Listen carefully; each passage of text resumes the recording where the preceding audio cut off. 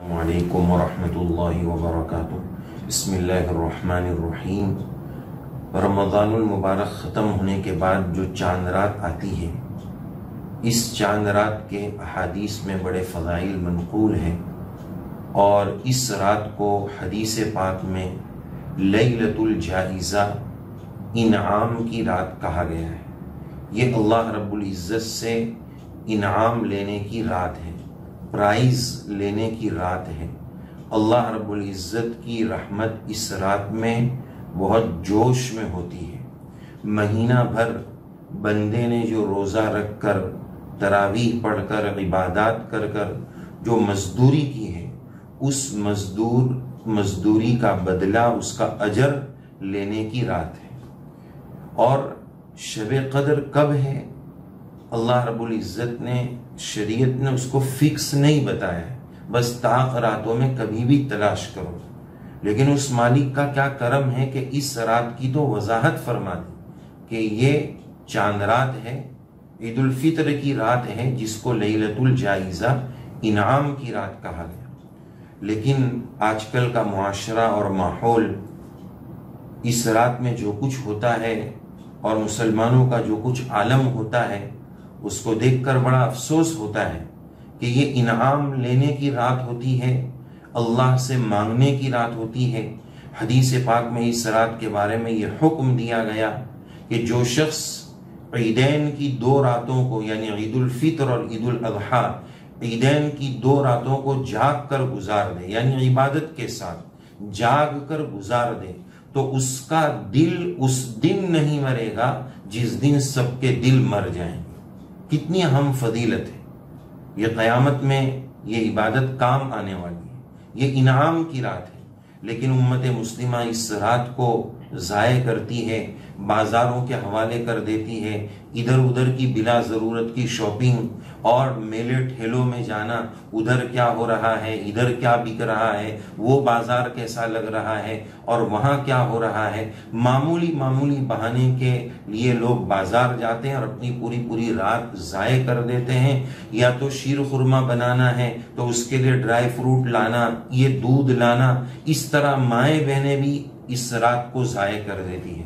حضرت شیخ رحمت اللہ علیہ نے، صاحب فضائل اعمال نے، حضرت نے فضائل اعمال میں، فضائل رمضان کے ذیل میں اخیر میں بطور خاص اس کا ذکر فرمایا ہے کہ عوام تو عوام، خواص بھی رمضان کے تھکے ہارے اس رات میں میٹھی نیند سوتے ہیں۔ حضرت کے فضائل اعمال میں یہی الفاظ ہیں۔ تو عوام کا جو عمل ہے، طرز عمل ہے کہ بازاروں میں وقت کو ضائع کرنا، یہ یوں محسوس ہوتا ہے کہ ایک شخص نے مہینہ بھر مزدوری کی ہے، مہینہ بھر کام کیا ہے، اب سیٹ کی طرف سے مہینہ پورا ہونے پر سیلری لینے کا وقت آیا ہے، تنخواہ لینے کا وقت آیا ہے، مزدوری لینے کا وقت آیا ہے، تو وہ اعراض کر کے منہ پھیر کے دوسری جگہ چلا جاتا ہے۔ تو ایسے بندے کے نقصان پر، خسارے پر اور اس کی محرومی میں کیا شبہ ہو سکتا ہے کہ اس نے مہینہ بھر مزدوری کی، اب جب مزدوری لینے کا وقت آ رہا ہے، اجرت لینے کا وقت آ رہا ہے، تو وہ چلا جا رہا ہے۔ تو خلاصہ کلام یہ کہ ہم اس رات کو ہرگز ضائع نہ کریں۔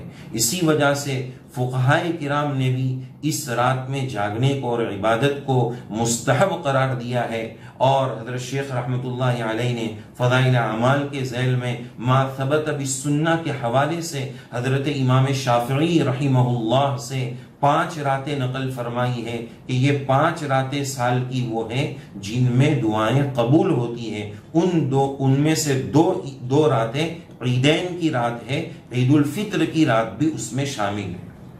تو کہنے کا خلاصہ یہ ہے کہ اس رات میں ہم اپنے آپ کو ادھر ادھر ضائع کرنے کے بجائے، وقت کے ضائع کرنے کے بجائے، اس رات کو عبادت میں گزاریں، دعاؤں میں گزاریں، عید کی تیاری میں ایسے مست نہ ہو جائیں کہ انعام کی رات میں ہم اللہ رب العزت سے انعام نہ لے سکیں۔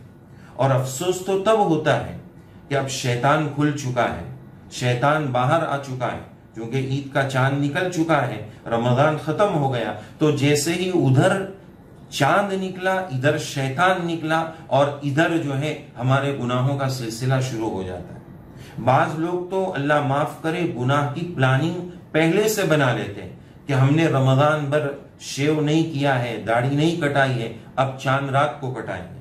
چاند رات میں ہیئر کٹنگ سیلون پوری بھر گئی ہے کہ لوگ داڑھی کٹانے آ رہے ہیں، تو ایسے شخص کے بارے میں یہ کہا جائے گا کہ اس کو رمضان سے کوئی فائدہ نہیں ہوا۔ رمضان اس کے لیے نہیں ہے کہ چند دن ہم صوفی بن گئے، نیک بن گئے، پھر کتے کی دم ٹیڑھی کے ٹیڑھی ویسی ہو گئی۔ رمضان اس کے لیے نہیں ہے، یہ ٹریننگ کورس ہے کہ ہماری زندگی میں ایک صالح انقلاب آ جائے، ایک اچھی چینجنگ اور تبدیلی آ جائے۔ رمضان اس کے لیے تھا، یہ نہیں کہ چند دن صوفی بن کر رہیں اور پھر اپنی ڈگر پر آ جائیں۔ رمضان اس کے لیے نہیں۔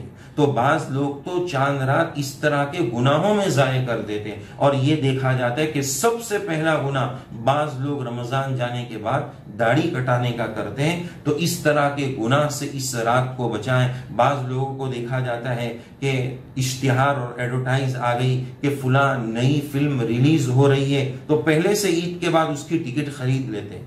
تو اس بندے کی کیا مغفرت ہوئی ہوگی؟ اس نے پہلے سے گناہوں کی پلاننگ بنا لی ہے، بس تھوڑے دن کے لیے اپنے آپ کو روک لیا ہے۔